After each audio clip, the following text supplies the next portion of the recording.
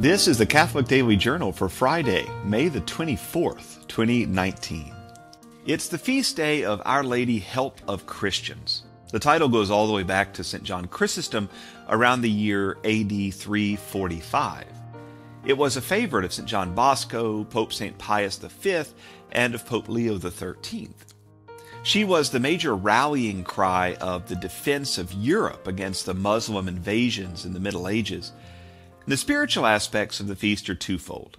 First, you have the internal help of Our Lady in the soul of the believer. Mary, pray for me that I may resist sin, mediocrity, cowardice.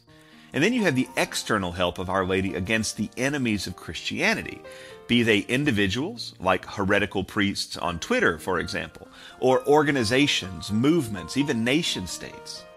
Prayer for the salvation of one's enemies and for their defeat can seem a bit like a contradiction, but we have to remember that the Church's mission is salvation, not the Hallmark Channel. It's easy to get sidetracked into praying for success in this world or for freedom from some suffering, and to forget that Jesus wants folks to get to heaven. Sometimes the best way to do that is encouragement and instruction. But more often than not, the best way to get folks to heaven is to endure trials and tribulations, which free us from our own sense of self-reliance and cause us to repent of our sin and ask the Lord for His mercy.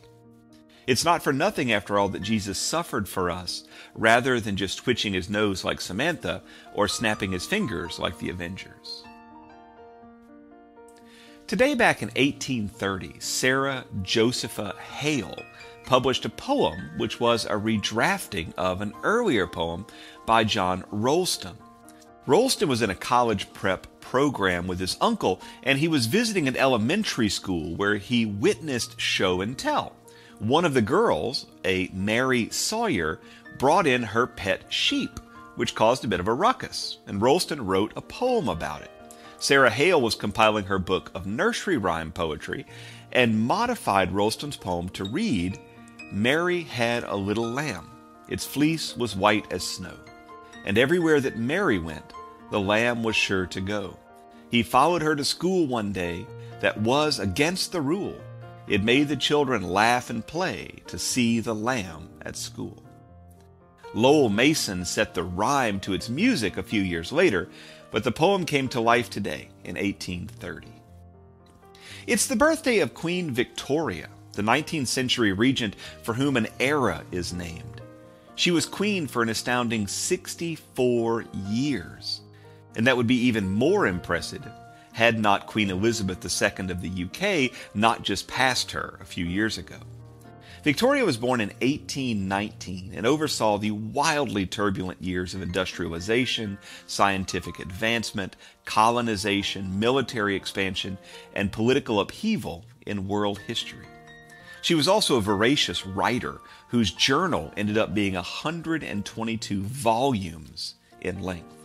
Sources close to the Queen argue that she wrote at minimum 2,500 words per day, longhand with a quill pen.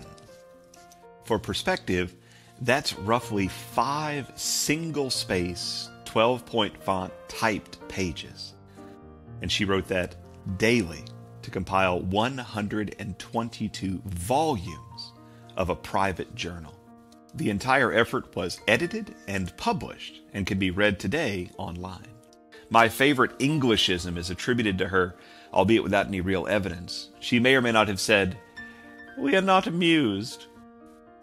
And finally today, it's the birthday in 1879 of H.B. Reese, the creator of Reese's Peanut Butter Cups, and the even better Reese's Peanut Butter Easter Eggs. Some people just deserve more praise than I can give. The Catholic Daily Journal is supported by listeners like you. For more information, visit CatholicUnderground.com. Until next time, be on the lookout for the Lord at work in your life.